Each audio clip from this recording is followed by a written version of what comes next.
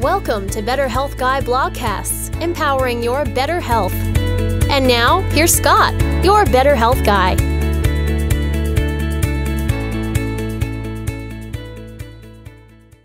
The content of this show is for informational purposes only and is not intended to diagnose, treat, or cure any illness or medical condition. Nothing in today's discussion is meant to serve as medical advice or as information to facilitate self-treatment.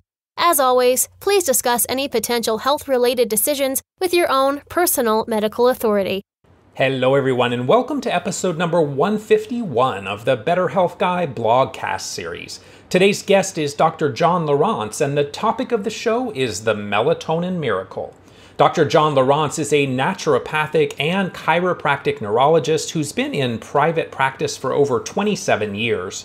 He directs Advanced Rejuvenation, a multi-disciplinary clinic with a focus on alternative and regenerative medicine, naturopathic medicine, functional neurology, functional cranial release, Lumomed, Lyme disease, mold illness, and many other neurological conditions such as Parkinson's, Alzheimer's, degenerative neurological disease, and inner ear conditions. He travels internationally teaching other doctors about the benefits of melatonin and various protocols using melatonin as well as other modalities. Dr. Lieurance founded ultimatecellularreset.com, a web-based educational portal which sends out weekly videos on health and wellness tools for overcoming disease and fostering longevity and vitality. He has been featured in many podcasts and documentaries, and now my interview with Dr. John Lieurance. I am super excited today to talk with Dr. John Lieurance on his new book, Melatonin Miracle Molecule. I often joke that melatonin has been my personal drug of choice for many, many years, and I'm excited today to learn more about it. Thanks for being here, Dr. John. Scott, thank you so much for having me. And, I have a good feeling about this conversation about melatonin. I have a personal purpose to bring this information to the public because it's been suppressed, maybe not suppressed, but certainly there's a lot of research that will go into that just seems to finger into almost every condition, every part of the body, every system in the body. Absolutely. I mean, I learned a ton. I knew a good deal about melatonin, but your book goes into so much detail that there were so many other connections that I wasn't aware of. So let's start by having you talk about how your own personal journey led you to doing the work you do today with your clients, with your patients. Did you have your own complex chronic illness that led you to your passion today? Yeah. I think there's a lot of practitioners like myself, there's that pain to purpose story. Good friend of mine, Dan Pompa, likes to, that was a phrase I borrow from him. And for me, my pain to purpose story is one where there was an illness. And what's interesting about my situation is that I was already a very successful physician. And I had been pioneering some work with endonasal balloon manipulation in combination with using different neurological testing and something called functional neurology. So I was working with a lot of people with various neurological conditions, movement disorders. Like for instance, there's a rare neurological case called palatal myoclonus. And I've probably seen close to 60 of these cases where any other doctor in the world has probably only seen 2 or 3. But when early on, you could put videos out. So I was having these just dramatic improvements and changes with using the balloon treatments and putting them on YouTube. So I was having all these people come in from all over the world, really. And so I had one of those practices, and then I got sick and I didn't have the answers, right? Which was just incredibly frustrating because I was supposed to be the one that could fix anybody. And so I started searching, and I went to multiple holistic practitioners that mostly ran functional testing on me, right? And they were like, well, your gut bacteria is off, or you've got some inflammatory markers high, or, your platelets are low. It was just these kind of random things, but nobody ran the right labs on me for almost a decade. And finally, it was actually me that just said, I'm going to run an IGeneX test. Let me just see, do I have Lyme? It came back positive. I hooked up with someone local that was doing a lot of very high level work with viruses. He ran a number of viral panels on me, and it was like, those were all high. So then I really got my clinical picture. And what happened with me is I started to incrementally get better as I started to address it best I could. And it got to a point where I was better, but I was always like super sensitive. I couldn't really travel. And I just felt like I was always on the verge of, this inflammatory reaction. And so it made it impossible to really want to plan things. I mean, you'd literally plan a dinner, but then it's like, I don't know if I'm going to be up for it or not. And it's a way you could lose a lot of friends. That type of inflammation, when it would kick in, definitely affected my mood. I was irritable quite a bit. And so it can be incredibly isolating. And I know a lot of people listening to your particular podcast can really resonate with this story. The things that I found to really be important after this kind of initial cleanup that I did was the mold component. And so I wound up testing my house, and I found there was mold in the house I was living in before, the one I was in presently. And so the process of studying pretty rigorously with some of the work that Shoemaker does, and I'll tell you right off the bat, there's some things I agree with, and there's some things that I haven't found clinically applicable. And I've added to that whole kind of idea. So for people that aren't familiar with Richie Shoemaker, he's actually really done a lot for, I think, all of us, because he's really brought to the forefront sinus conditions that can really cause a lot of inflammation, particularly MARCoNS, which I think is important for all of us. Anybody that's got any illness at all, they really need to look at that. Toxic buildup. And this is really at the core of a lot of the things that I discovered that helped myself, and then now we do with patients, is you've got two main components that these toxins build up. One is they go through the liver and gallbladder, they travel through the gut, and they just circle over and over and over again. And so there's some very specific binders, particularly I like cholestyramine. And then there's the more difficult to handle component where the toxins settle in your cell membranes and fatty tissues in your body, because we're talking about fat soluble toxins. Water soluble toxins, the body doesn't have as much it's able to clear those fairly efficiently. But the fat soluble toxins are the biotoxins, right? So we're talking about biotoxin illness as an umbrella. And then we have all these subsets with Lyme disease, viral infections, and mold, but they're all within one umbrella of biotoxin illness. And the biotoxins are fat soluble.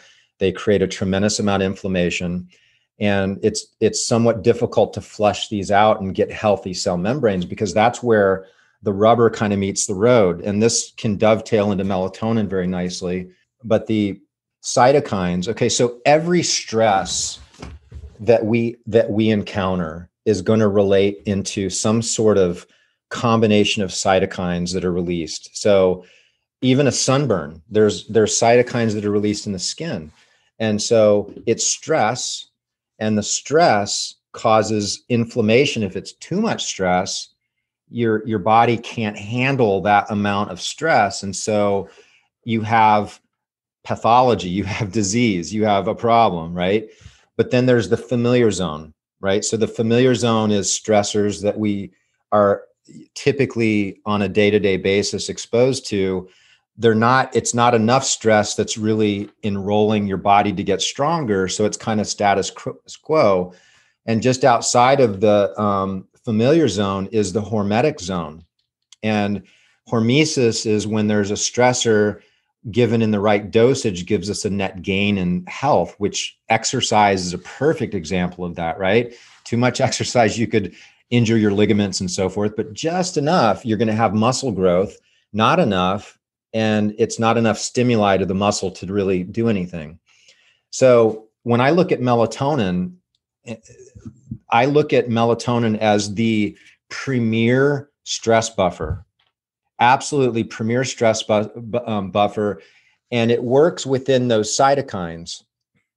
So what this allows us as people that are kind of post Lyme, post mold, whatever, we have a ceiling, right? There's only so much we can do before things crash, right? And the inflammation kicks in. So much mold we could get exposed to, which is much less than probably what when you were younger, you could probably tolerate a certain amount of mold, but now, no way. So these cytokines, what happens is they hit the cell membrane, they go into the cell, and they interact with the mitochondria in a way that causes the mitochondria to make a major shift. And this is called the Warburg effect. And this Warburg effect happens with cancer as well. But the gist is, instead, let's say you have 100 logs, right? And you want to burn those logs and get the energy out of the logs in fire and heat, right? So when you switch from this Krebs cycle, which is the normal cycle inside the mitochondria, with cytokines, the cell basically can't handle that anymore. So it throws all of the pyruvate, which is the building block for this energy, into the cytosol. And there it only makes 10% of the energy. And this is exactly what happens with COVID, is that it's just the cytokine storm is so heavy that there's a shift where the immune cells can now only make 10% of the energy, and it gets run away. Once that hits, it gets run away.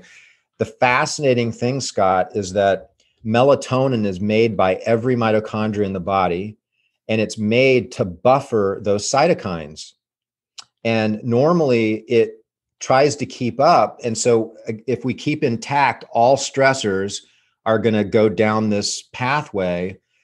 When we look at a cytokine and how it interacts with the mitochondria, there's a level to that amount of stress that the melatonin production can manage.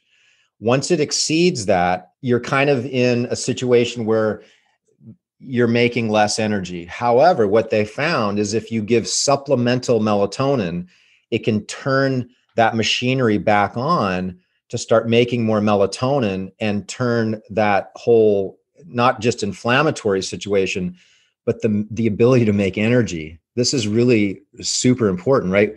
We need to be able to make energy efficiently. And this is the problem with a lot of us with mold and Lyme and biotoxin illness in general, is we get the machinery just is basically clogged. So let's go back to the basics then for listeners. So what is melatonin? Where in the body is it produced? I think most people would say the pineal gland, but we already know that it's coming from other places. And then why might we in some cases need to supplement it exogenously? Is it because the number of stressors that we have in our environment? Is it because some people aren't able to create as much as they actually need? Why might we need to consider supplemental melatonin? All really good questions. So if you look at the graph with normal aging, melatonin drops off absolutely dramatically, especially at 40. And by the time you're 60, 70, 80, you just almost have no melatonin. Now stack that on top of what I call is melatonin headwinds. Okay.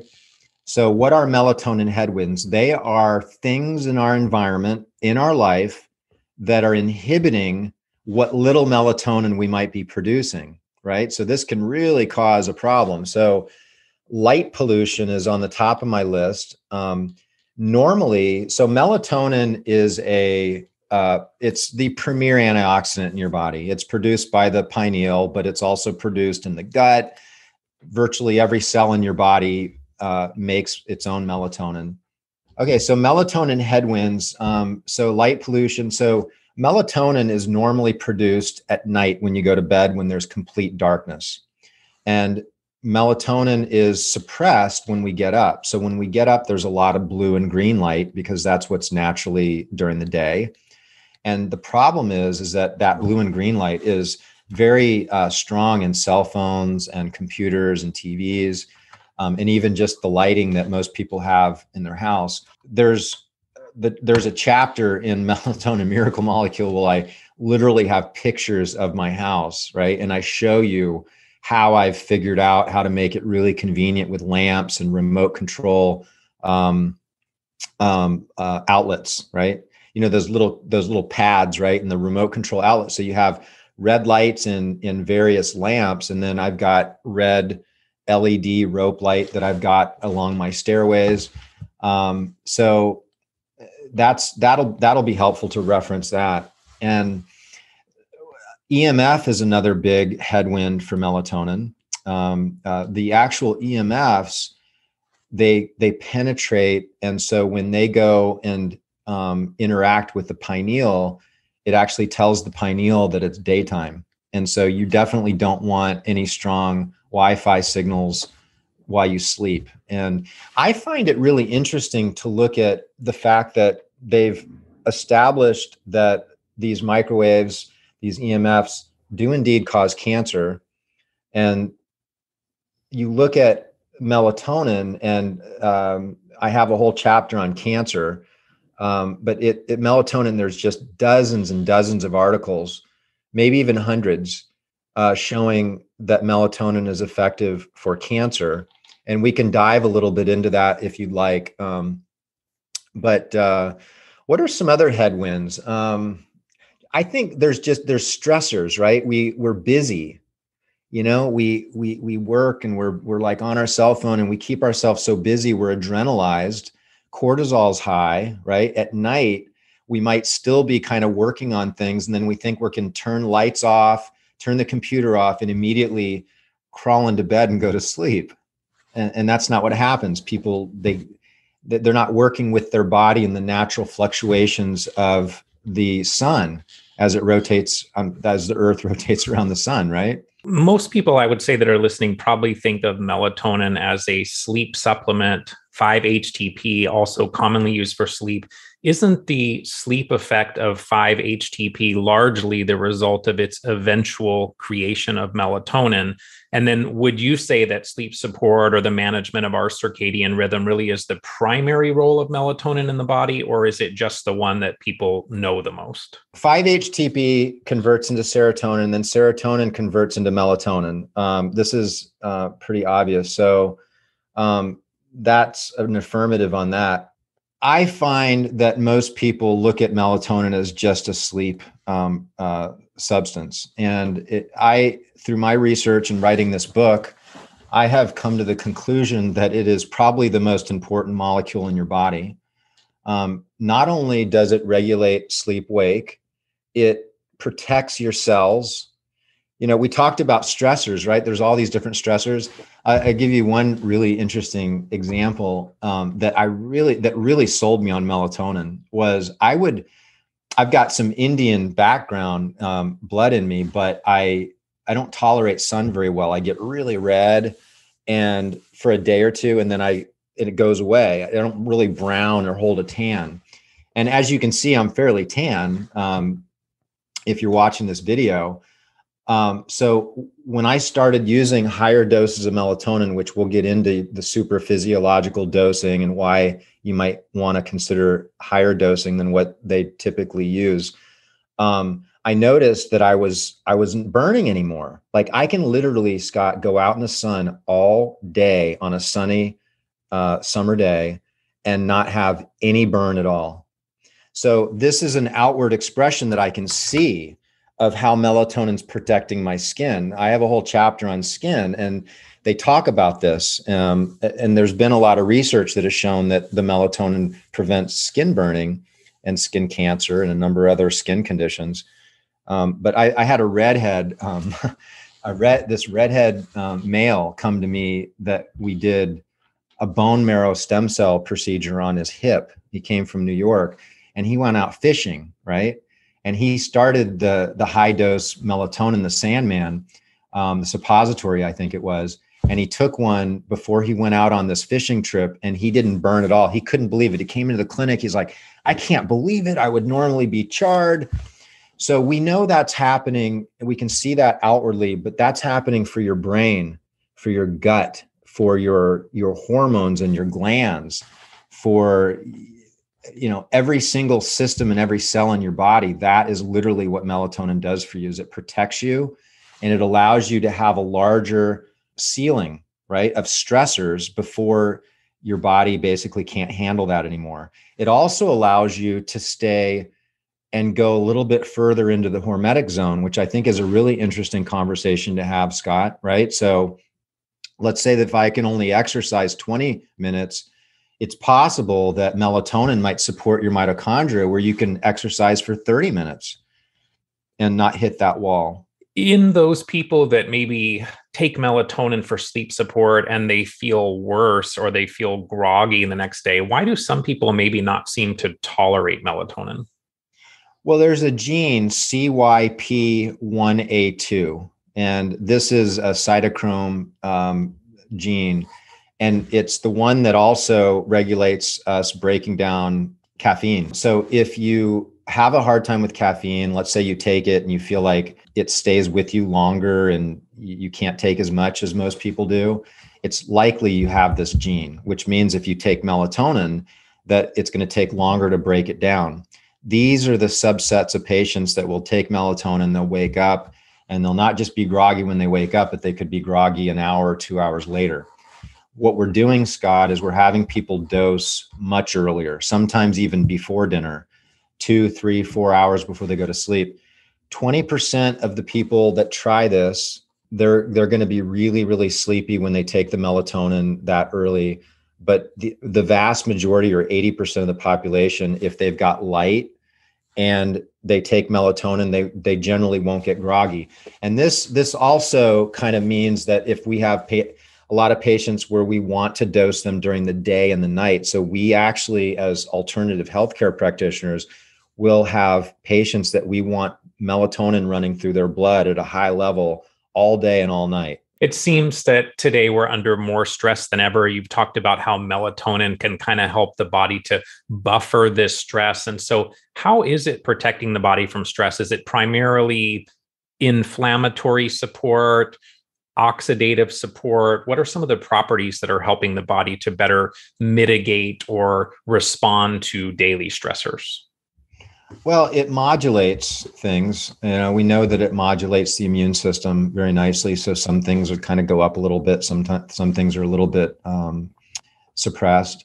And it's definitely the premier antioxidant. So it works in that fashion. It supports the parasympathetic nervous system probably more than anything, which is really a huge, huge benefit. So heart rate variability is something that we look at when we're starting to work with people with the melatonin, in particular the higher doses.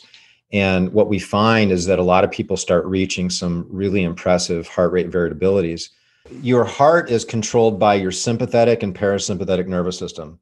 And so you're going to get some input from one and some input from the other. But if it starts to be more dominant on one side of your autonomics, the variability is going to be less, right? So we don't have people that are parasympathetic dominant. I mean, it can happen, but we're all stressed. We have too much sympathetics. And this is the challenge I think most of us deal with meditation and breath work. And there's a lot of great strategies. But point being that when we go to sleep and all that melatonin kicks in, it's the biggest support for the parasympathetic nervous system, which means that you'll start to get parasympathetic input to the heart. Thus, your heart rate variability, or HRT, will actually start to elevate very nicely. And the chart for heart rate variability and melatonin is almost identical as it relates to age and time. So the more sympathetic dominant we are, the less variability there is between heartbeats. In other words, it's more consistent. And the more parasympathetic we are, the more variability we're going to see, which is the heart rate variability. And the ideal scenario is that there should be more variability between the time between each heartbeat, correct? Correct. Yeah. And so what you really want is you want both sides of the autonomics to be balanced. So that's kind of talking about the cellular stress effects of melatonin supporting the cell, but do these stress mitigating effects maybe go even further than the cell? So can it help with things like anxiety and depression and mental emotional stress? How is it potentially supporting those issues? Great question. So as a functional chiropractic neurologist, something that I found really interesting is all of neurological conditions, especially the degenerative ones, which you're starting to get into poor mitochondria function, poor glucose. There's all these different problems that slow the brain down. You get these mental emotional conditions that generally are associated with that, particularly depression. So it's really a very common symptom that is part of the clinical picture with someone that has poor brain function. So when you start looking at melatonin as it relates to improving mitochondrial function, we start looking at the two most metabolically sensitive organs in the body, which is your brain and your heart. So these are the areas that will actually see some of the most profound improvements when we start using melatonin. You mentioned the autonomic nervous system. Many people listening have various dysautonomias, POTS being one of them, or postural orthostatic tachycardia syndrome. You talked about how melatonin can potentially kind of help modulate the autonomic nervous system. So do you see melatonin helping in some of these conditions? Yeah. So POTS, we do see a lot of that. It's a common problem with it's autonomic, it's poor autonomic. So you're not the stress of standing up, right? So you're laying down, there's less stress, and the cardiovascular system trying to maintain a certain amount of blood pressure and circulation to the brain. So we stand up, and that stressor is stressing the autonomics, and then you've got this problem with POTS. So I do feel like there is a very good chance that someone could do nothing but go on melatonin and see some results with POTS. However, as a functional neurologist, if you have the ability to find someone that's close to you that does functional neurology, preferably someone that's trained through the Carrick Institute, there are some really cool exercises that can be done. Like I'll kind of give you a synopsis of what that looks like. Well, I've got this table. You see that table right there? And then it lowers. And so this is kind of what some people call tilt table. Yeah. Yeah. Yep. That's a high-low table actually, but yeah, it tilts up and down. So what I'll do is I will have people go to different positions. So I'll go up and I'll muscle test them until they blow out, right? And so in other words, I'll find a strong muscle and then I'll move them up incrementally until their muscle gets really weak. And then I know that it's that angle that they're having a difficulty dealing with gravity. And so it's at that point that I start doing horizontal gaze stabilization exercises because they're very supportive to the pons, which is really the primary area in the brainstem that kind of regulates this. So basically this exercise is strengthening the nervous system in this really key area. And then what I'll find is the muscle gets strong and then I'll go to a higher level and a higher level. So I'll just incrementally work through that. And that has been profoundly helpful with a lot of my cases with POTS. What is the impact of melatonin on cortisol production? Well, they're opposites. Yeah. So cortisol is high in the morning and melatonin needs to be high at night. So they're kind of polar opposites as far as your circadian wake cycle, sleep-wake cycle.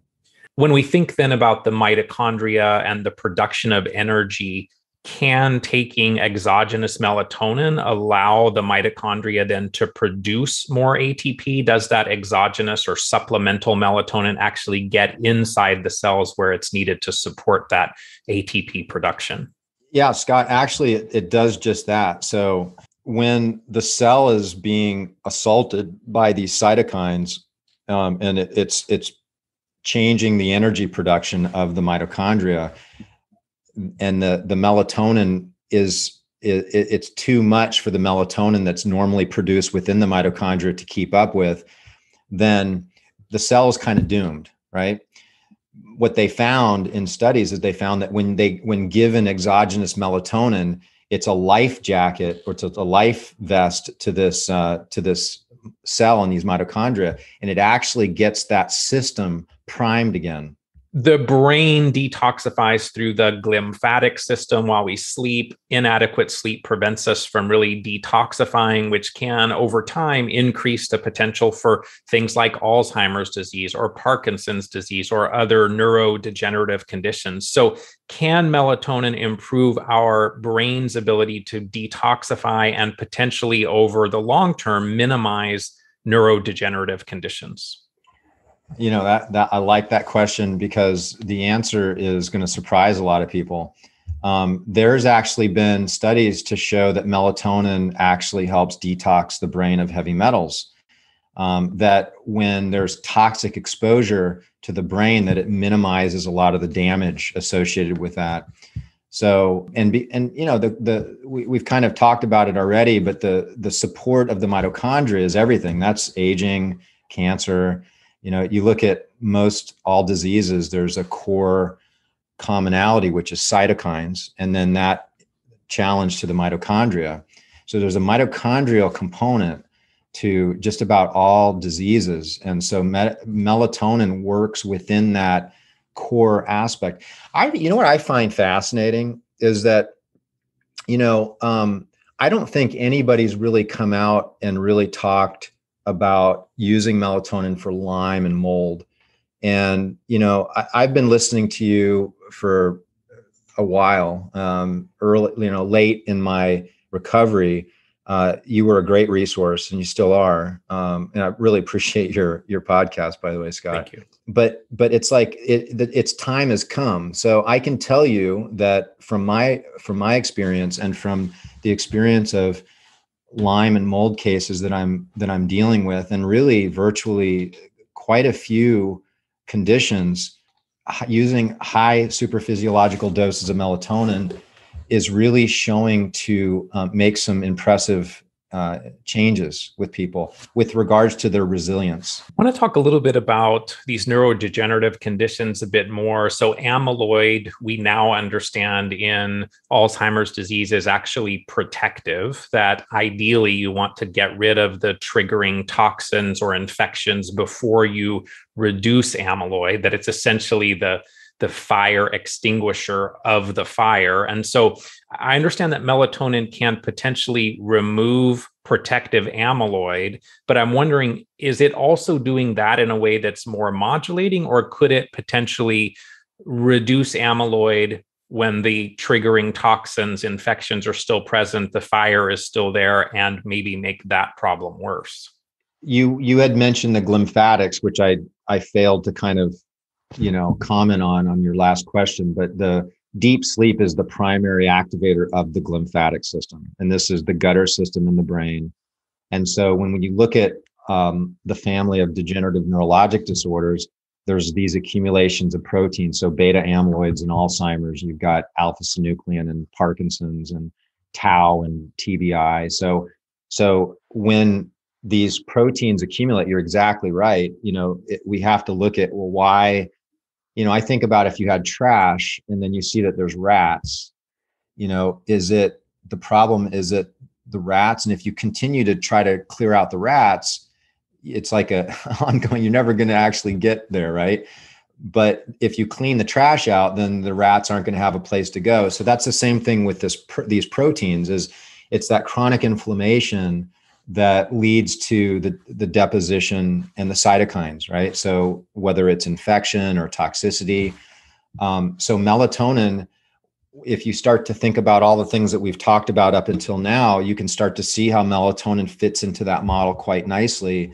Not only is it going to help detox the brain, but you're also just in the antioxidant capacities of it by itself, but also the glymphatic system, which is completely the research is finding that this is a huge part of these degenerative. I mean, that could literally make a difference between someone who would get it or not, whether is how they're sleeping. And if they're actually activating their glymphatic system through an adequate melatonin release and deep sleep. So it sounds like it's not a concern, because it's also, while it may be helping to minimize the amyloid or the alpha-synuclein, it's also getting at some of those triggering toxins or microbes or other things at the same time, that it's actually doing multiple things that are potentially beneficial in these neurodegenerative conditions. Well, I would totally agree with that. And I would also postulate that it's possible that because you give exogenous melatonin and you're starting to increase your glymphatic clearance, that you'll see a reduction in the beta amyloid, just because that's what the glymphatic system does. And so that kind of leads into another question, which was, some people have suggested that taking supplemental melatonin is not likely to get into the brain. So do you find that taking oral melatonin can get into the brain, or do we need to be doing other liposomals or suppositories or other things to actually raise the melatonin levels in the brain? Well, so this is a good question that kind of falls within absorbability and route of delivery. So when I did my research, I found a paper where they looked at oral melatonin, and they found that it was only 2.5% absorbed.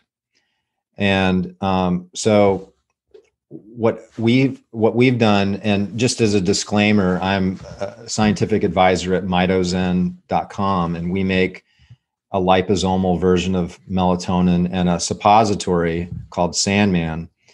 And the route of delivery, my favorite, is the suppository. And the reason is because you have a slow release. So basically the melatonin's going into the bloodstream over the course of hours, 3, 5, 7 hours, which more mimics how your body would release it. The suppository delivery is actually very nice with a lot of different nutrients. We even have an NAD suppository that's really, almost as good as going for an IV. And you're bypassing your stomach acid and your digestive enzymes and something called first pass through the liver. So it actually gets into the bloodstream very nicely, very safely. And so you have a much higher absorbability. You have the same situation with liposomals. It's encapsulated by something that's very close to your cell membranes, but you're going to have a faster absorption and a shorter what's called peak plasma. So what that means is when you take an oral product, you have an absorption and a maintenance in your bloodstream of a certain nutrient, and there's only so much time, it might be a half an hour, for your cells to pull it into the cell. Where if you have that same amount of nutrient, but it's kept in your bloodstream for, say, 5-6 hours, you have a lot more ease to pull it into the cells where you can use it. And that's, again, why I really like, so a pill would be better than nothing. And there's been a lot of studies that have showed that just simple pills have been very helpful. Liposomals would be the next best thing. And then after that, we would suggest a suppository would be kind of like your premier route of delivery. Excellent. You talked about the rats, about the trash. So I want to talk a little about autophagy. So this cellular janitorial process happening in every cell in the body. Is melatonin supporting this broader cellular cleansing, or what we call autophagy? And if we have an overactivation of mTOR, the building side of this, or the counterbalance to autophagy, can it kind of help to modulate that mTOR autophagy balance so that we have fewer senescent cells or zombie cells in the body? So what I know is that melatonin does promote autophagy. So an interesting question would be to look at, does it inhibit mTOR? Possibly. I'd need to go back and do a little bit of research. But I do know that it does promote autophagy, which makes sense because it's at night, you're sleeping, you're fasting. So outside of that, that's the knowledge I've got on that question. Many of the people listening, as you know, are dealing with chronic infections, chronic Lyme disease, parasites, viruses, various fungi. Dr. Klinghardt has talked about the role of melatonin in dealing with some of these infections. So is melatonin helping the body to deal with these infections through some direct antimicrobial properties, or is it more the reduction of inflammation, the increase in ATP, the modulation of the immune system? Are they direct or indirect effects? Well, so melatonin has a very powerful support to the immune system. And one of the things that a lot of us are going to suffer from is something called immunosenescence, right? So this is when immune cells get too old, and they become dysfunctional. I know you've talked a lot about senescent cells, I'm sure, in a lot of other shows. So your immune system has this possibility of going senescent, and this is what happens with age. And there's actually a study that they did in 2003 where they found that supplementing with melatonin actually regenerated the thymus, and they found that the immune capacity and natural killer cells were much higher after, I think it was like 60 days of melatonin. And I don't know the dosage on that study, but, so things like CD3 and CD4, natural killer cells, macrophages, progenitor cells, and just in general, your innate and cellular immunity has been shown in studies to be greatly enhanced with melatonin. So when you enhance that immune system, then you can go and fight a lot of these microbes. But as far as like an actual, like if you were to look at like Artemisia or allicin extract or something that's actually antimicrobial, it doesn't work like that at all. If melatonin is supporting NK cell activity, if we look at this whole Th1, Th2 balance, I know Dr. Schallenberger was one of your mentors in this realm of melatonin as well. He talks about Th2 dominance being a primary reason that we have these ongoing chronic viral infections. So is melatonin potentially then helping to balance Th1, Th2, kind of supporting or stimulating the Th1 side of things so that we're getting better immune balance? Really, it works on both. Yeah. So it's really a global support. So there's benefits on both sides of that. And if melatonin is strengthening the immune system, would you say that it's boosting or is it modulating? In other words, is melatonin still a reasonable tool in people with autoimmune conditions, or are there any autoimmune conditions where melatonin has been either helpful or contraindicated? Yeah. So I have a whole chapter in the book on autoimmune, and it's been shown to be quite powerful for autoimmune conditions.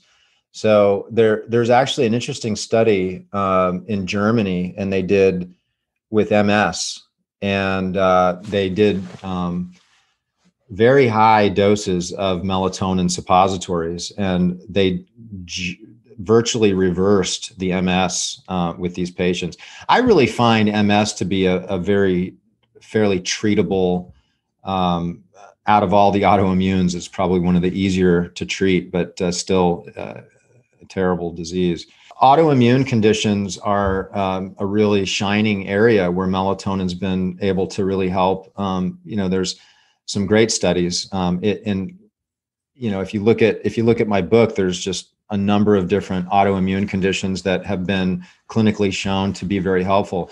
It's that whole immune modulating, but it's also working on things almost like a construction, right? It's going in and it's like improving the function, right? It's allowing the body to function within this broader scope without hitting this hyperinflammatory, shut down the energy production, the immune system shuts down, and a lot of things start to really go wrong from there. So if we can manage that, we can support stress, we can allow for the body to have a better chance to return to a healthier situation. That's really where melatonin is going to shine.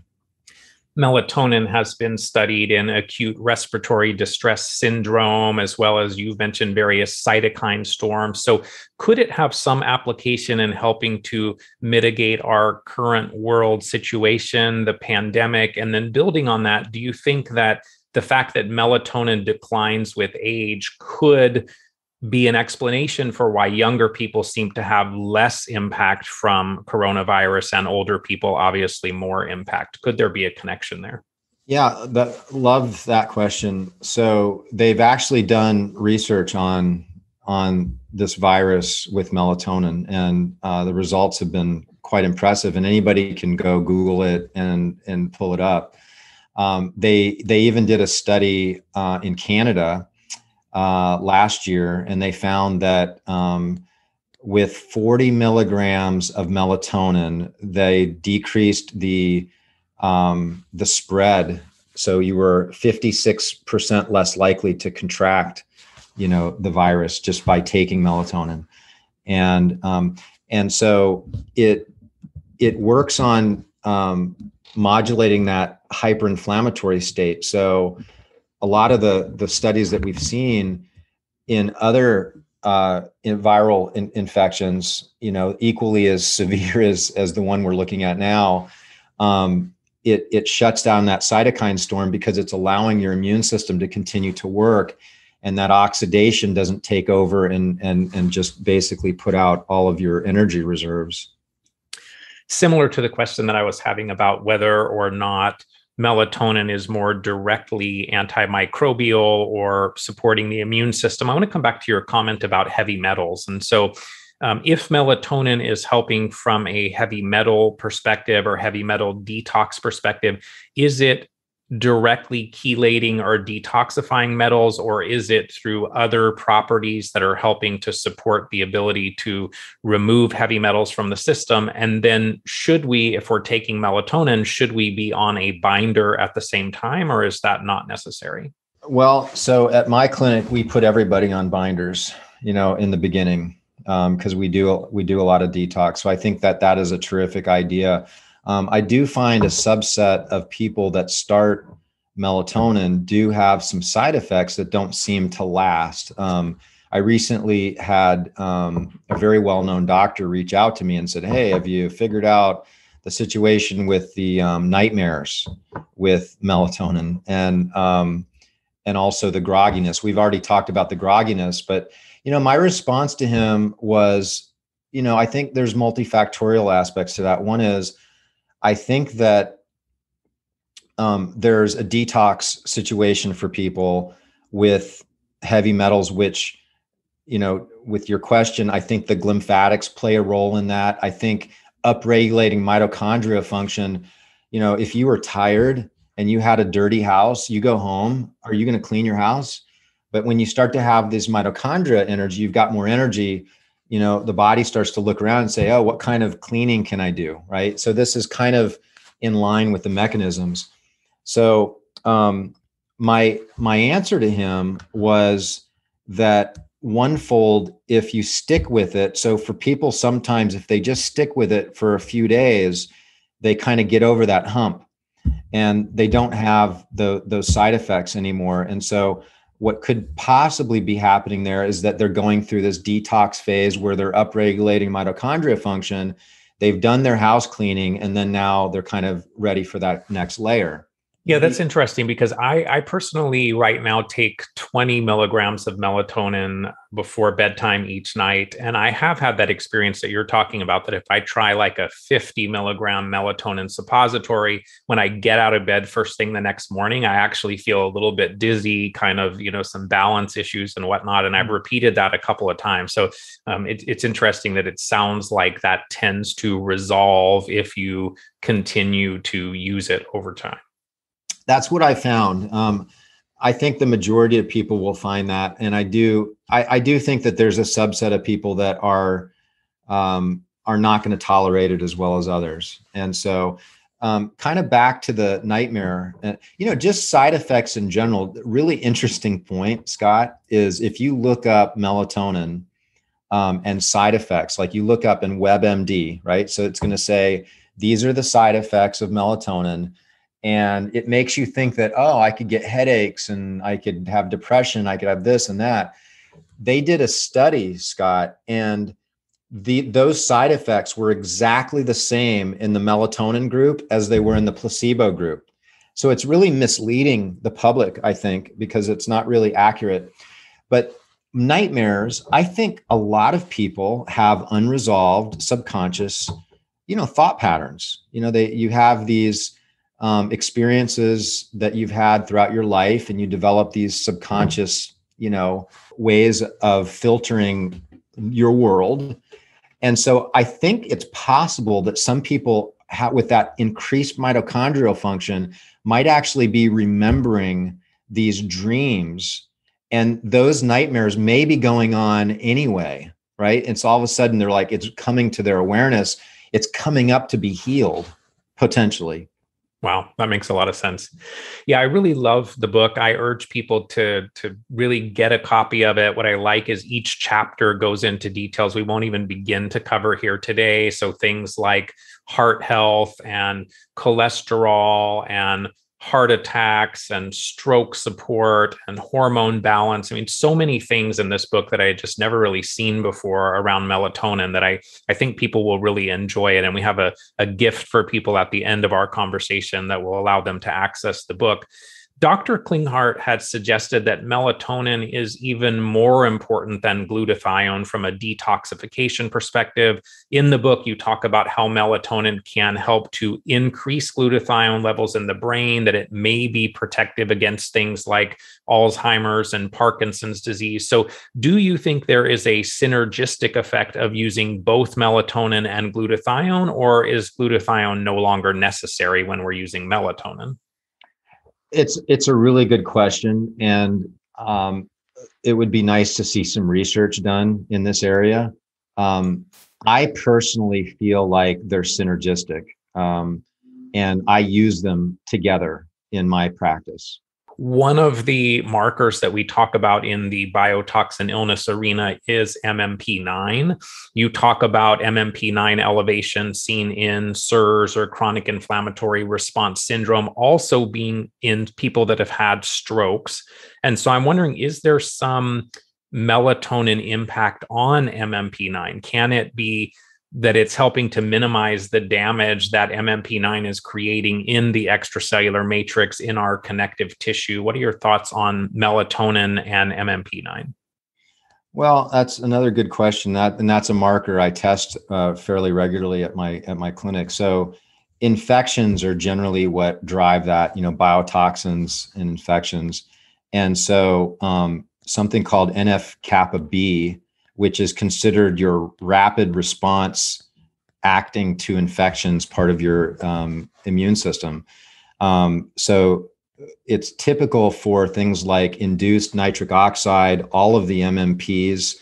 Melatonin actually has been shown in research to modulate that NF-kappa B and down regulate the inflammation. And it's kind of within that pathway. There's an anti-cancer aspect with this NF-kappa B. So that was kind of a long way of answering your question that yes, it can support that marker. SIBO is a very common issue these days, small intestinal bacterial overgrowth. You've suggested that melatonin helps the gut in many ways, including with SIBO and leaky gut. And so is that support through its parasympathetic nervous system support, in that SIBO many times is kind of this more headwaters neurological issue that we need to be working on, that the parasympathetic nervous system needs to be supported? How is melatonin maybe helping in SIBO? Well, one of the chapters that was one of the most surprising to me was the gut and diving into melatonin in the gut. What I found shocked me, that gut melatonin was 400 times more than brain. So your gut actually makes melatonin, and that your microbiome is actually on the circadian clock just like you are. And so during sleep, you produce melatonin, which stimulates something called microbiome swarming. So this is an effect where your microbiome is actually repopulating itself and growing, right? What they found is that when you supplemented with melatonin, the studies showed that it suppressed the bad bacteria and it promoted the swarming of the good bacteria. So I do think that there's a real application for a variety of gut issues, which, I had a lot of gut issues, when I was sick. I don't see patients come in that have Lyme and mold, and even a lot of these neurological cases. It's just almost kind of part of the deal with people that are unwell. And the parasympathetic nervous system is totally shut off because inflammation in general and cytokines stimulate cortisol. They stimulate your sympathetic nervous system. So it's even above and beyond just the fact that I'm stressed and I'm thinking about how I'm sick and how am I going to get better and I can't work. I lost my girlfriend, whatever. It's all those different things. The light pollution, the EMF, all these stressors are converging in. They're activating the sympathetic nervous system, and that's shutting down your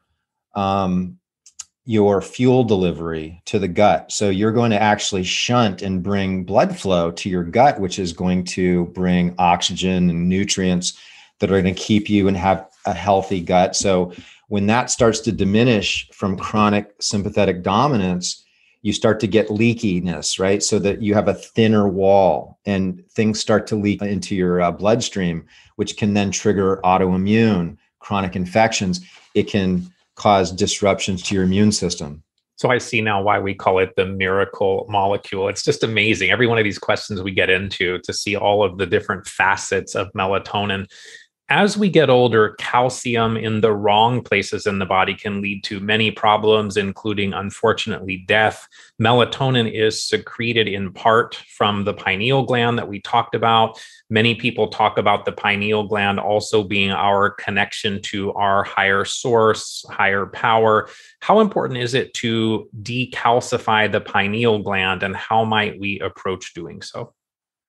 So 80% of the population in North America has a calcified pineal. And I think probably the chapter on pineal was one of the most, it was an amazing chapter. It almost could be a book in of itself, right? Because I'm very much into consciousness, meditation, spiritual growth.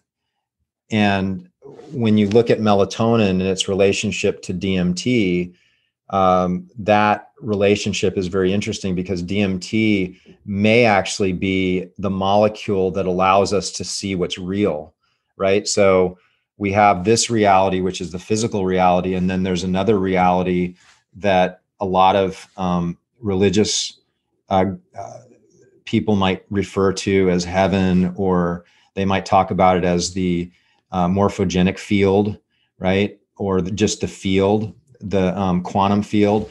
And so there does seem to be a consensus that there's something beyond this physical world that may be involved in creating this reality, and that it may actually be able to have certain intentions to augment and change our current reality, right? So this ties into melatonin and DMT very beautifully. And I don't think it's an accident, because it's like, again, Scott, this is like the most important molecule I think that our body produces. DMT can be released naturally with like breath work. Like there's different breathing exercises that you can do that you can get DMT to release. People will sometimes do a vine called ayahuasca, right? And they go and they do what's called a journey. So there's different psychedelics. Even some people there's also this 5-MAO, which is a very strong DMT that's from a frog, the bufo frog. The bufo is it's a short-acting, I guess you would call it, a medicinal product, but it's usually vaporized, and the people will go into this very spiritual realm. And when they come back, it's hard to describe it, right? It's when you start getting into this area, it's beautiful, it's undescribable, and that's why I had so much enjoyment writing this chapter, because I feel like I was going into all this science, and then I got to actually talk about what, some other aspects of my life that I was really passionate about. Give us a couple of your top interventions for helping to decalcify the pineal gland. That's a good question. So the biggest thing is to avoid fluoride. They've done a lot of research, and they've seen that areas that are higher in fluoride, there's more calcification of the pineal. So it's very clear in the research that definitely happens. So there's a number of natural substances that can be really good to help decalcify the pineal. One method, and you can look this up. There's also, it's in my chapter. We don't need to kind of go line by line with it, but I find it, Joe Dispenza, right? Scott, have you ever gone to see Joe Dispenza? No. I'd recommend it. I'm actually, in 2 weeks, I'm doing another intensive in Marco Island, but he does this breath that he calls the pineal breath, right? And so there's an intentionality where you're going through the different energy zones, and the breath is basically pushed up. And so there's what's called a piezoelectric effect with these little crystals in the pineal, where when you start to move them through hydrostatic pressure from doing breath work, they start to kind of create an energetic, turning it almost into like a radio receiver, is the way Joe speaks about it. So we look at our pineal and we look at it as a radio receiver, which it might be able to pick up a lot of subtle types of frequencies and energies that, again, are from this other realm that we might call the quantum field. Beautiful. Yeah, I love a lot of the things that you mention in this chapter, things like iodine, shilajit, chaga, vitamin K2. I mean, so many things that people can do to help support this decalcification process.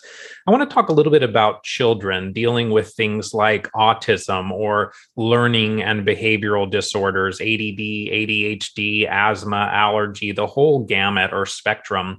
Do you think there's a place for melatonin supplementation in children? Absolutely.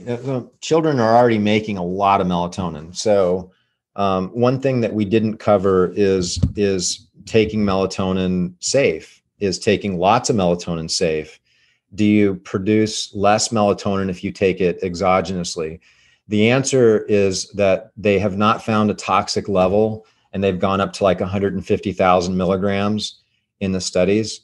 And there's no negative feedback loop with melatonin like there is with other hormones like estrogen and testosterone. So there's no worry about shutting down your own production. With children, one of the things that they found with autistic children is, and this is something you can look up, again, it's in my book, is that the autistic children were converting, they had less melatonin, but they were converting into DMT, which really makes a lot of sense, because if you think about a lot of these kids, they're really a bit on a psychedelic trip when you look at it from this perspective. And giving exogenous melatonin seems to be a benefit in this population of children. Asthma, again, that's a hypersensitivity. There's gut relationships to that, immune relationships. We've talked about how melatonin works on all of those. So it's kind of, when you start to understand kind of the core of it, it makes sense on all these other spokes to the wheel.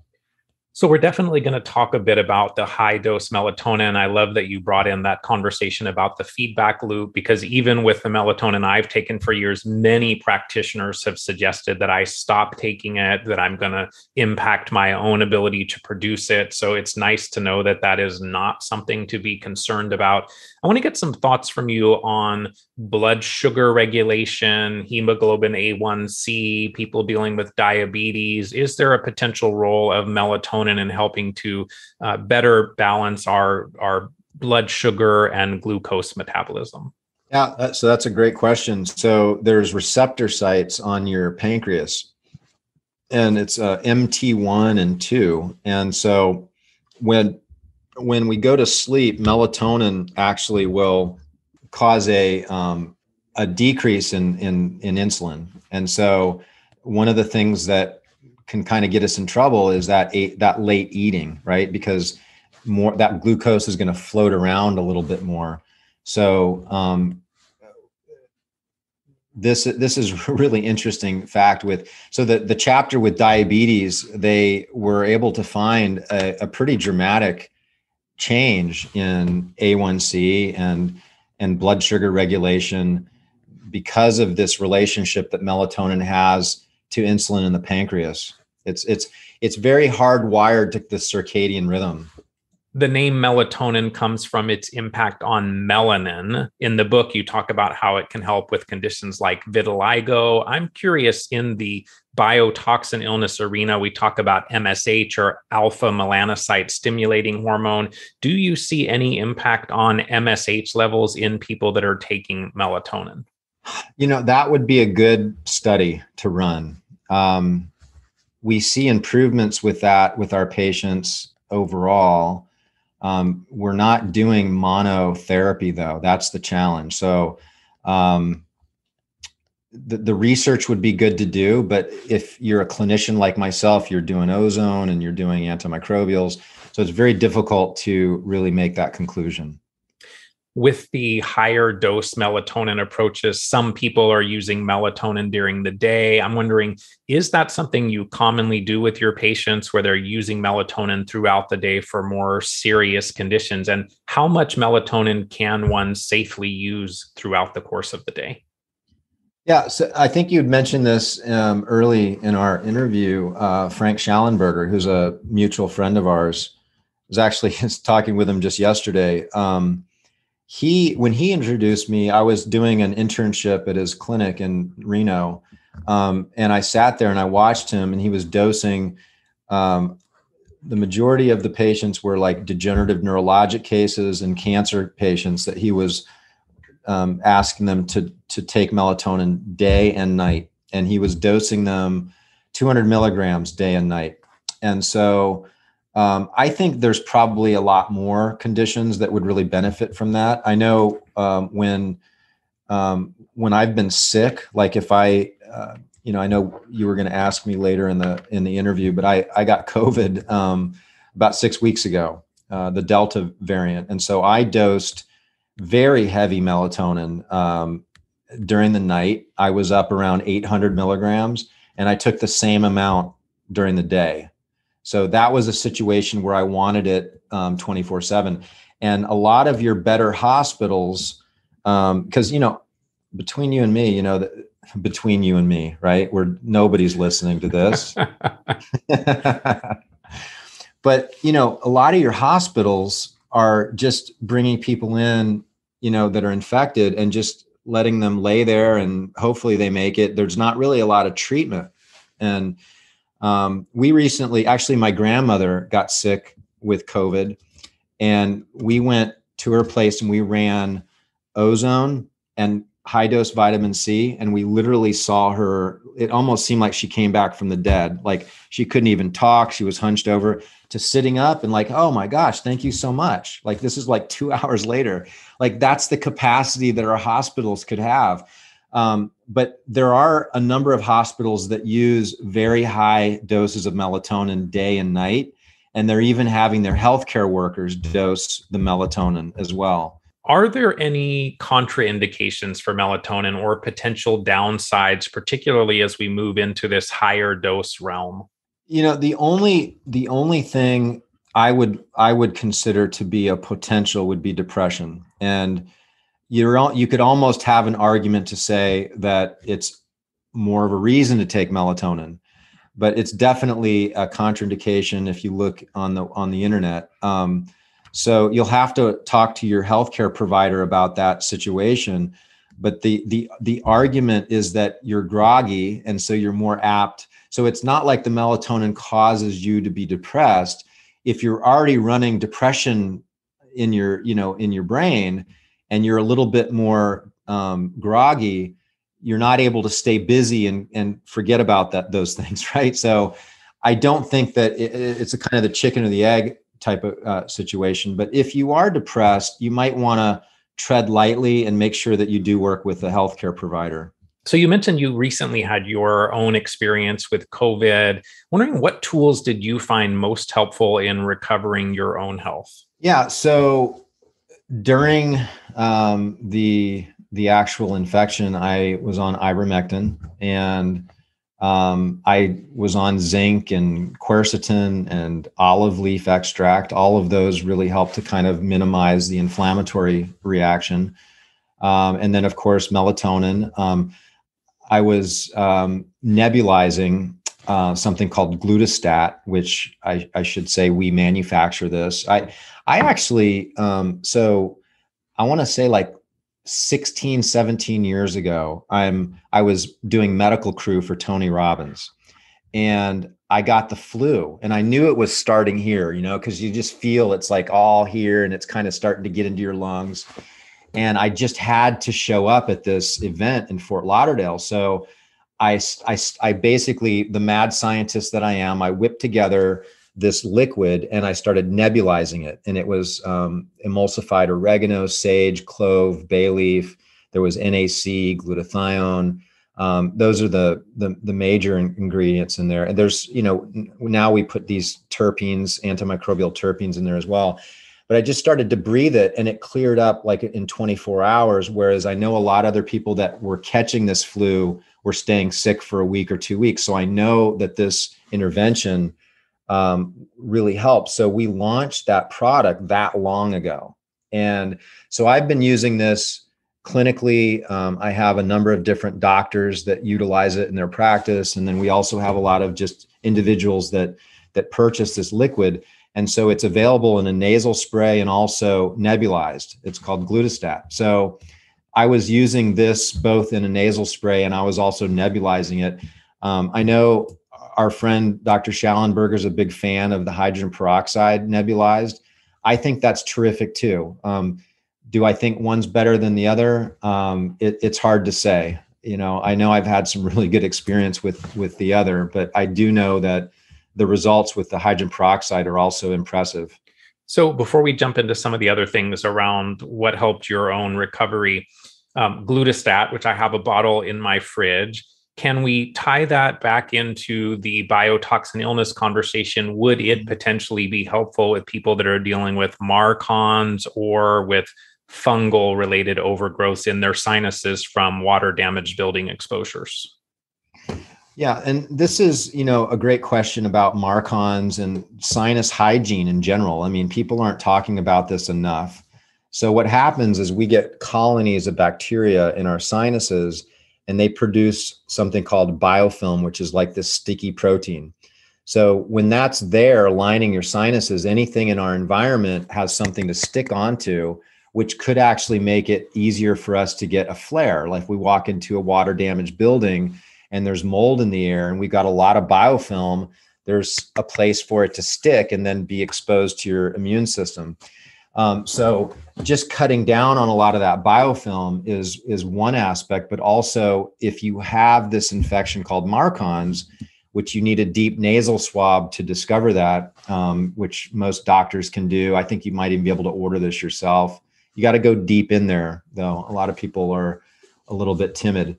So we have initially, when I started really working with MARCoNS with our products, I was also, I was at a conference with Klinghardt, right? And they were talking about a probiotic nasal spray alternated by colloidal silver with EDTA. And they were doing these one day, the probiotic spray, and the other day, the EDTA. So I created a combo of two nasal sprays called MARCoNS A and B. And honestly, I've seen the eradication of the MARCoNS with the glutastat or the MARCoNS A and B. Sometimes I'll actually have them take all of them, if I really find that it's a really difficult case.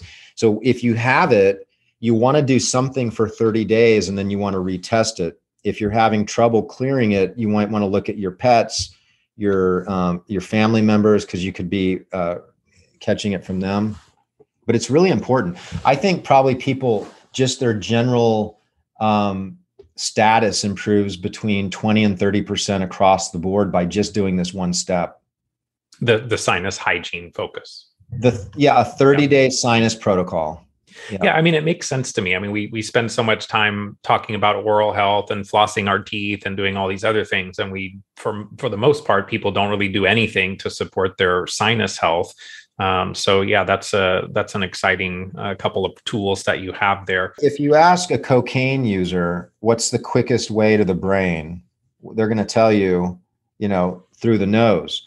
And so when you have a sinus that's not healthy, a nasal passage that's not healthy, they've actually looked at this, and there is a higher incidence of degenerative neurologic disease with these different colonies that can occupy the nasal passage. And then it can go into your lungs, right? And cause chronic inflammation there. And then it could go into your gut. So there's some people that have chronic gut conditions like SIBO, and it might be because their sinuses is basically dripping into that gut chronically. Nice. That's another fantastic connection. Okay. So in your own recovery, the sinus hygiene was really important. What are a couple of other things you did to get back to a good state of health? Well, I think I mentioned most of them. I did do some ozone IV and some high dose vitamin C IV. And that was really helpful. Literally, like after you did it, you just felt like you're really on the road to recovery. Drank plenty of fluids, rested. I didn't try to come into the office. Of course, I wouldn't anyway, right? I had COVID. But yeah, that's pretty much the core. So I learned a lot through that process. After COVID, I started to have the typical I had the loss of smell, and my taste was off, and the fatigue was fairly strong, and motivation. And I noticed that there was some depression. It's just the moods really. And I talked to a lot of people that run into this after they've had COVID. And what I found, Scott, was that the adrenals and the thyroid really get smashed through this process. So we support the adrenals and the thyroid with things like iodine. With the thyroid, we'll even put people on a short dose of T3 cytomel, which, even just if we're talking about like Lyme and mold and, biotoxin illness, this is something that I think a lot of practitioners fall short, is they're just looking at lab work to determine whether there's a thyroid problem or not. And so very often thyroid panel on blood can look totally normal, but people aren't functionally, their thyroid's not working functionally. So the best way to know that for sure is to take straight T3 and then see, do your symptoms improve, right? Broda Barnes did a bunch of work with this, and like basal thermometer is something that you can test as well. So we'll put people on a week or two of cytomel, which is that straight T3. And we do a variety of different things to support the adrenals. Methylation is huge. This was the one that just was like, okay, I'm onto something here. Any type of stressor really depletes all your methylators, your B vitamins and other methylating substances. And so I actually worked with Dr. Dan Pompa on this formula. We didn't really want to produce an oral methylator because there's a lot on the market and there's a lot of good ones.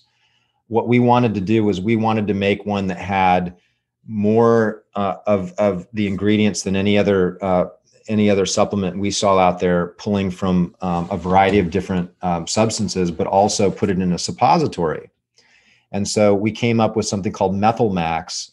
And I noticed right away when I dosed a suppository with Methyl Max, it just really moved things for me as far as my energy, my cognitive abilities, brain function. So that's a huge one. And there's a lot of different ways. I mean, you could go and just get some, a B12 injection with your doctor. Certainly you could try the Methyl Max, but there's a lot of options from methylators, and that's something that people should take a look at. Any thoughts on the role of fasting in terms of viral recovery? Yes. So fasting is a really great way to kind of improve a variety of different situations in the body, from the microbiome to the immune cells that whole conversation we had about immunosenescence, when you fast, your body goes into a cleaning, recycling phase. So you're going to take these dysfunctional cells, which we're talking about immune cells, which happens. So that chronic stress from getting that infection is absolutely going to create lots and lots of immune senescence in your body.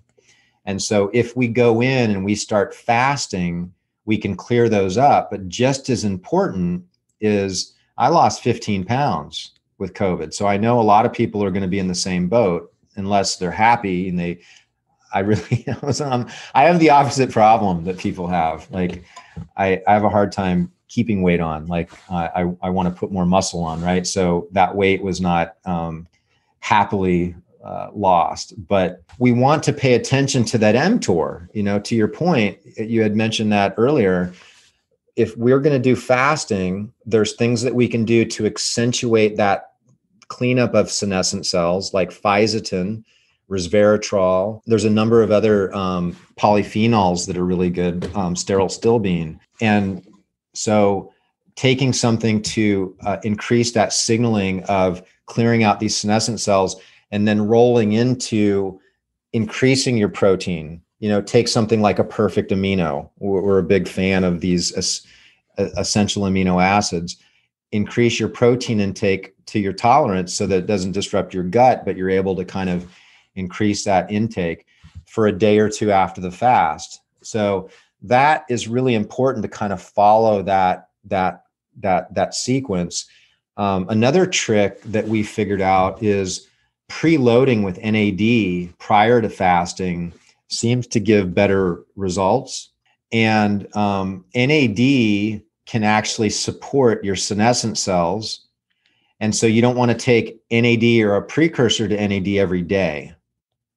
Because and when you say support senescent cells, meaning that taking NAD, you then have less ability to clear them? Well, so you're providing energy to the mitochondria. So you're wanting to clear them out, right? Yep. So it supports them just like it supports all of your cells in the same way. And what we've done is we have an NAD suppository, as I mentioned before, is we've actually included some of the senolytics in with that, so that you're kind of getting a little bit of an inhibition to supporting the senescent cells. But I think that it makes a lot of sense to pulse this. And so we designed something called the fast track fast, which is, 3-phase. So the first phase is NAD loading. The second phase is fasting while you're taking these polyphenols. And then the third phase is feasting while you're taking things that are going to upregulate mTOR. Can we just stay in phase 3? Well, that's the problem. That's what most people do, right? I mean, that's the problem with our society, sadly. So would you suggest that this fasting approach could be helpful when people are recovering from COVID, or is that not the time to be fasting? Listen, I think this could be supportive to people across the board. If you are on this planet, you're watching this, you're human, even if you're an animal. I fast my dog. I mean, I did a 5-day fast a couple of months ago, and I had my dog do the fast right there with me. And when you talk to people about this, like, it's so inhumane. And it's like, but it was beautiful because I was fasting. I got home, and of course I wasn't preparing food. So my dog was really, it was beautiful. She was like, oh yeah, she wasn't begging for food. But to your point with regards to post-COVID, if you get the calories in, but it's in a smaller window, I don't know if I would recommend rushing into an extended fast right after COVID. I might give it a month, maybe 2.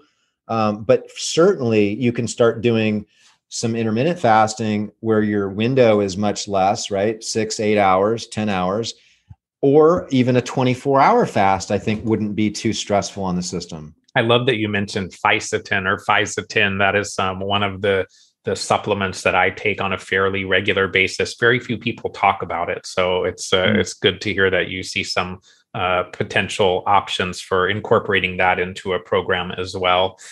As we start wrapping up, I want to make sure people know where to find the book. So the book is at melatoninbook.com. Dr. John's been very generous in offering a free PDF version of the book. So you can just go to the website, melatoninbook.com, put it into your cart, use the code BetterHealth, and get a PDF version of the Melatonin book. So that's fantastic. And thank you for doing that.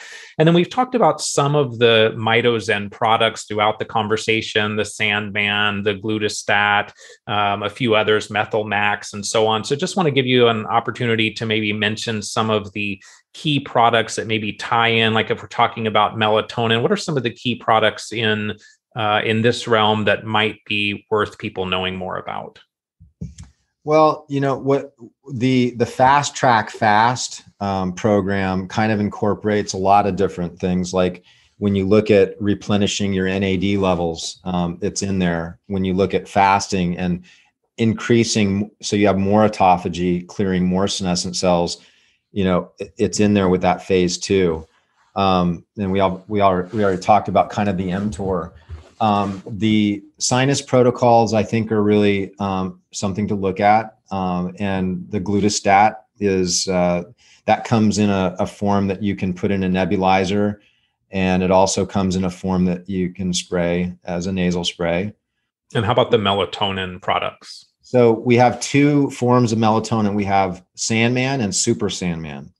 Sandman comes in, both of them come in liposomal, and they also both come in a suppository. So with the liposomals, you have a syringe, so you can really put however much you want in there.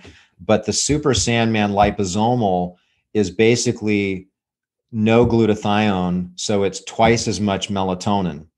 So I think as kind of a pearl for people, if they're going to go with a liposomal, the Super Sandman is going to be the more affordable way to go, because if melatonin's your main interest, there's going to be a lot more dosages on that particular product. That, incidentally, I really like that liposomal Sandman. One thing that we didn't really talk about is there's a faster onset. So if you're wanting to go to sleep, you take the liquid, it hits quicker. The suppository can take 30 to 45 minutes before it really starts to get into your bloodstream, where you start to feel that kind of tiredness from the melatonin.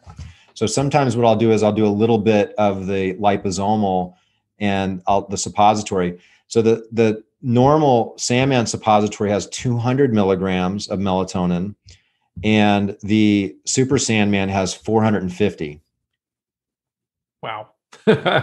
Listen, it's a lot. Now, Yeah. When people first start taking these higher doses, they might feel like they're freight trained in the morning. Like, I don't have this gene, but I can tell you that I was kind of going along doing 200, and even working up to 200, there was mornings where I felt really groggy. But I remember one particular time where I said, I'm just going to go for it. And I did 800. And it was at least a year ago. And I was feeling like, I actually thought I had caught COVID. So I'm like getting symptomatic. Somebody I knew had it, and it turned out to just be a 24-hour thing. But I took 800 milligrams, and I remember how, it was quite powerful, right? If I take 800 now, it's really easy to tolerate. So you can work your way up with it if you're having some side effects. And again, it could be that your body's working through these different layers. And if I remember correctly from some of Dr. Klinghart's conversation, that the melatonin researcher, Russell Reiter, if I remember correctly, uses something like 200 milligrams a day for his own health. Yeah, Russell is really a gift, I think, to all of us. He was the first researcher to discover that the pineal was actually functional, and it wasn't just some useless gland. This was like in the 60s. And then he's probably one of the most researched, researcher with melatonin, and a friend of mine. We message back and forth, but yeah, he takes 100 to 200. Yeah, absolutely. And you're talking about the most researched, knowledgeable physician. He's an MD, he's a PhD, and he takes that much. So to me, that was one of the things that really got me to be a lot less fearful of diving into this. My last question is the same for every guest, and that is, what are some of the key things that you do on a daily basis in support of your own health? Well, my morning ritual. So I have a morning ritual, and I wake up very early. I'll usually even go to sleep sometimes at 8:30, 9 the latest. And so sometimes I'll even wake up at like 4:30 in the morning, and I will do meditation and breath work at that point. And then I have a Japanese hot plunge and cold plunge. And so I'll go between the two. And of course, I know you've probably done shows on cold thermogenesis and all the benefits with mitochondria.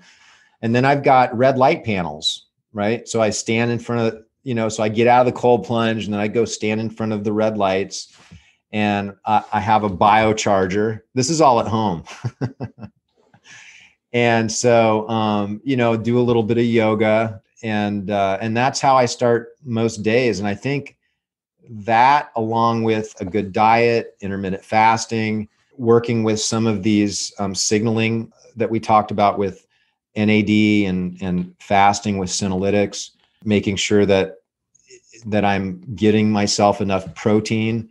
I think that's a missing thing for a lot of people too. I think people should pay attention a little bit to these essential amino acids and maybe supplementing with that a little bit more. They're so important to so many facets of health. But yeah.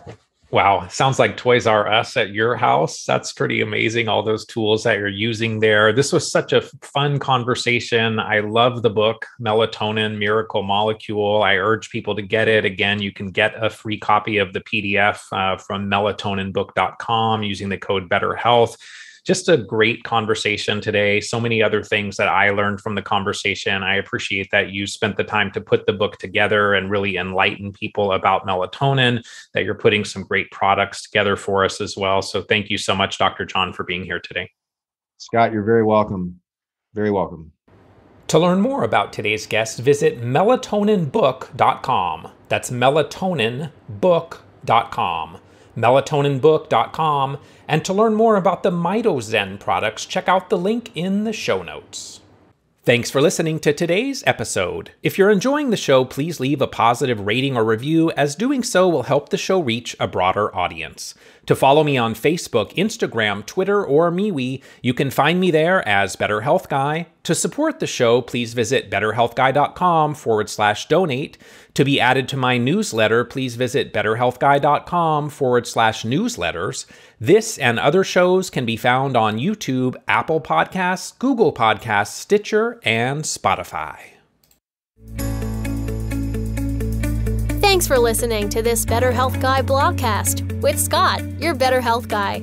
To check out additional shows and learn more about Scott's personal journey to better health, please visit betterhealthguy.com.